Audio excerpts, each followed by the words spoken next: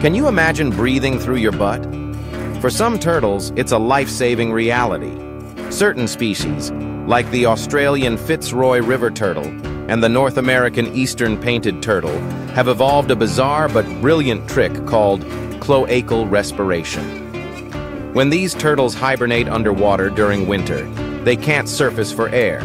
Instead, they absorb oxygen directly from the water, through their cloaca, a multi-purpose opening used for excretion and reproduction. The tissues inside the cloaca are lined with tiny, blood-rich sacs called bursae, which work much like gills. Water flows in and out, allowing oxygen to diffuse into the bloodstream and carbon dioxide to escape. This unique adaptation lets turtles stay submerged for months, surviving in icy waters where breathing at the surface isn't possible. It's a marvel of evolution that proves nature always finds a way, sometimes in the most unexpected places. So next time you see a turtle, remember, its most amazing secret might just be hidden behind.